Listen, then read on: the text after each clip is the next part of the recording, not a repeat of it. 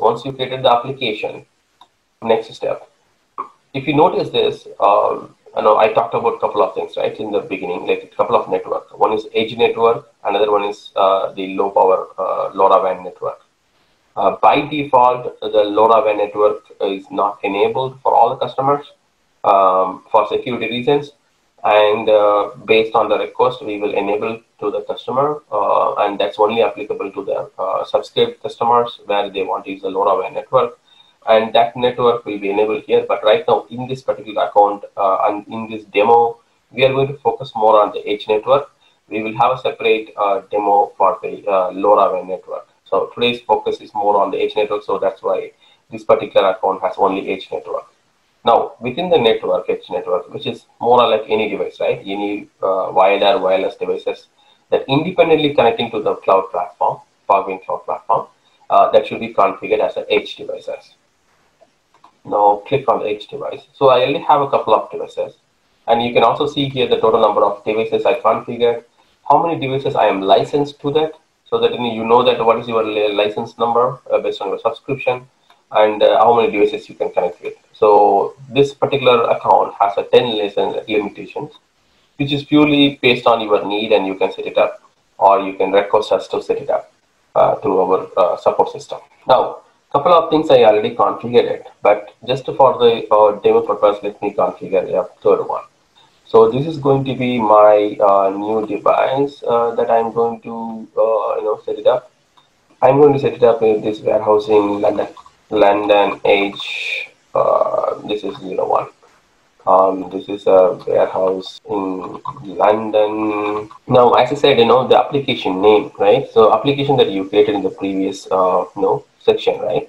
That's very important because you need to pick and attach the edge device to the application. Now you select the application. I would say that, okay, this one is indoor, right? So I can say that it's a 3G network. It's an independent 3G network. Edge type is 3G connector. MAC ID is very, very important because this is the way that we also uniquely identify the device that connected to that. We don't, as per the Fogwing architecture, it doesn't allow the duplicate device communication. For a security purpose, we only allow unique devices so that this duplication or multiple devices connecting with the same MAC ID is completely prevented for all the security reasons. So today I'm going to create one with I do have a MAC ID. I'm going to create one 63 29 61 62. Okay, and then once I created the MAC, once I entered the valid MAC ID, which is very, very important, and then I need to create a device identifier. This device identifier is additional security check to make sure that the MAC ID, the device ID, and the other configuration that we are creating are important to make the connection to the platform. So we create to generate a device ID, just click on the button to generate a device UID. Then latitude, let's take, we're going to do it in London, right? So let's go to the Google, type London, latitude, and long. Yeah, let me take this one. So I'm going to configure because you have to by default configure this to make it working, but this also can be replaced by your device data. When the device is attached with the automatically it's filled up. You don't need to type anything here on the location. As soon as you fill the latitude and longitude, it's automatically detecting it. So the reason why we have to enter this latitude longitude, because it should be it's a default configuration, but when the device is sending with the attached device with attached GPS sending a latitude longitude, this will be updated by that configuration. Model number, okay, I say that Arduino version number, version 3, Edge OS, I just say that embedded edge version number 10. This is all default configuration, whatever you want to configure. And one important point is that you need to configure this offline alert. What does that means is, if this device goes offline, automatically this this configuration will trigger the alert to say that this particular device is offline. So this alert will default go to the admin, which is who is the creator of this account, they will be receiving the email alert whenever the device is going offline. So that's the best way to prevent it, rather than coming and checking the device status in this console, and things like that. So this is more proactive. Yeah, successfully I created the edge devices. Now this is a next step, right? So once you created edge devices, now you configure the base of edge device. Now you can see that warehouse London is listing here. You can go back to the dashboard. You can see that the London also, and now you see here it's in the gray color. It is not connected one. So you can also see here the number of devices 3, but only 2 is active. Means 2 is connected. One is unconnected, right? So that's the way it's indicating that you have not connected it. But once you are connected with that, whenever it goes disconnected, it will show in a red color as disconnection. But next step, once you created the edge, the next step is to give access to that particular device. Now you need to allow the device to connect it, right? And the device has to be any devices. Since we are device agnostic, we don't push the devices through triggering part. It's more responsibility of the device development team to configure this particular information in the devices when they're sending the data. By the way, Fogwing receives the data in the form of JSON only. So if you are sending any other type of data format, the process will not accept it, because that's the way we validate it. No scripting, other things are coming to our platform. This is again for the security reason. We strictly follow the JSON structure. So we recommend you to send only JSON structure from your devices. Now, once we created the edge network, now we need to create the access for that. It's a very simple step.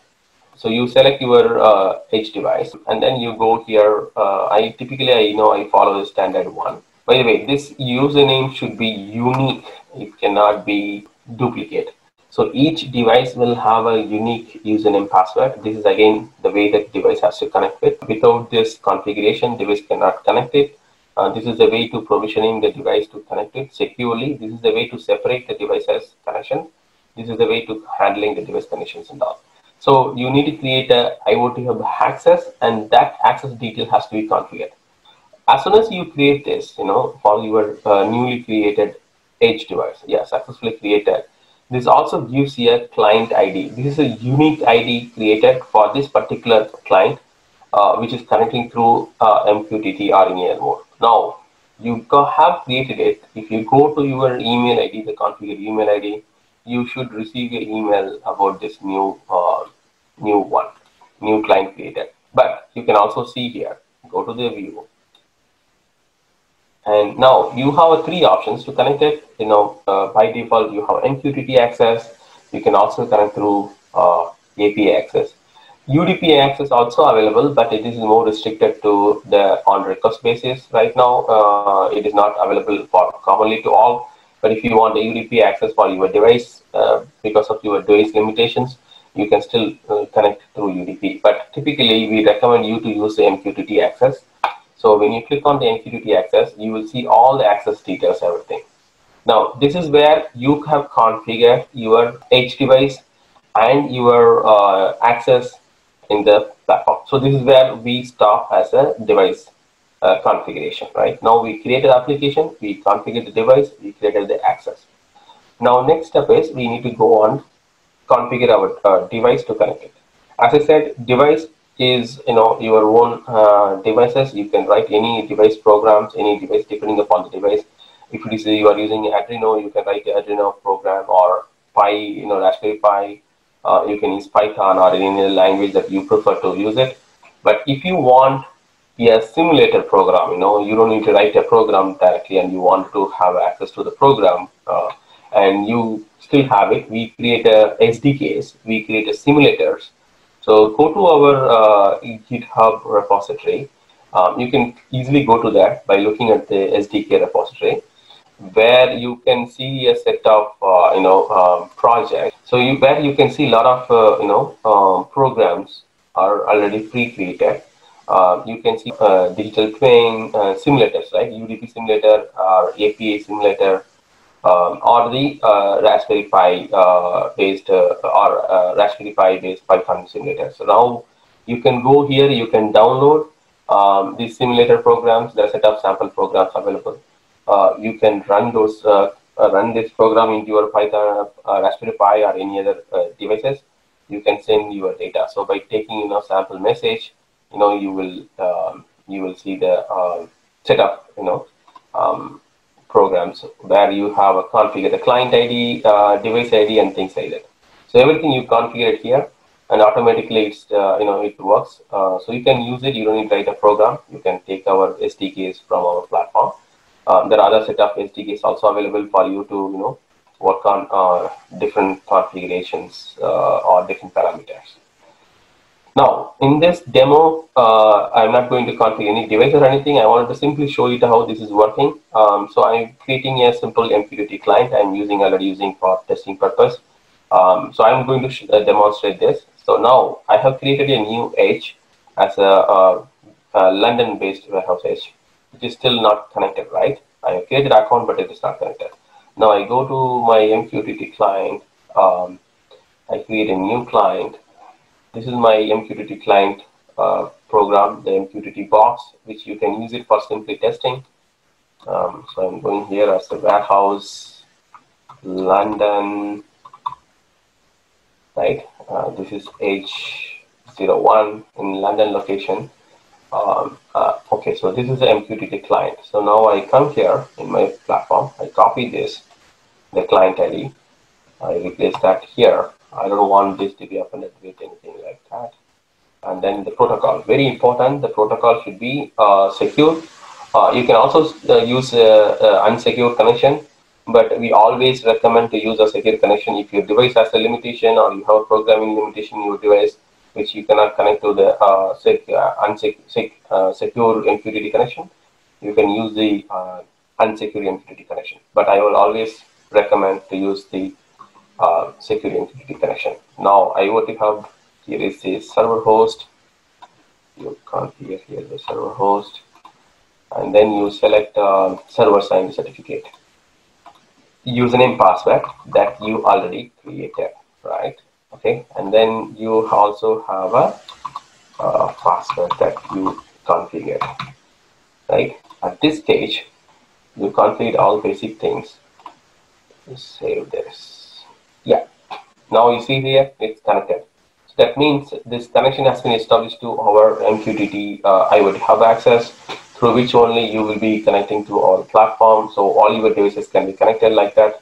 And this already shows that it is connected. But the topic where you need to publish it, right? So this is the publish topic, right? So you need to copy the topic where you want to publish it. Very important piece. You need to replace this plus symbol indicator with the help of your client ID or your UID, because this is where the queuing is available for you to send the data. So now I created the MAC UID. This is where the uniqueness of the data also stored. Whenever the different devices sending data, each and every device data not going to the same pool. It's all going to the different pool. So you need to configure this particular section to make sure that it's going to the right topic where this messages are isolated. That's the way the process also working in the backend. Now everything is done. What's the data I should send it? Yeah, very important piece. You, as I said, you have to send the JSON structure.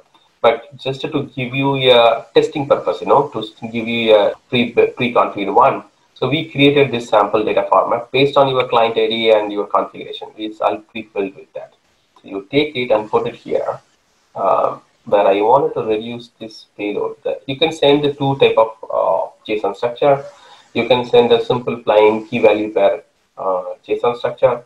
Also, you can send a nested JSON structure where you have to send the multiple sensor data and you need to group together by nested payload. You can do that.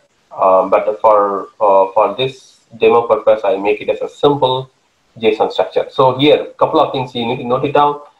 You need to send the device UID. You need to send the client ID. These two things are very important because connectivity wise, we have certain protocol to validate that whether the correct device is connected. Number two, whether the device is sending the correct data or not, right? That validation also is happening in the backend. we execute that value. Not only that value, your data rules, your data verification, data processing, is works based on the device. So if you configure a device and you want to apply a set of data rules to a specific set of devices, you need to identify the devices. So this is kind of header information that you send along with your payload, and then that's the way it identify that. So you need to publish it, right? So I have configured the device ID as well as the client ID to say that this is the device that is sending data. Each and every device has to send a unique data. Now this is published. Okay, now I have published it, which means the data has been published. It's connected. I could send the data to the cloud, right? As of now, this is done. All the device connection part, right? Going back to that device management, we created application, we created the edge device, we created access for the device, we configured the device in the device side, we have sent the data. So now we have done with the device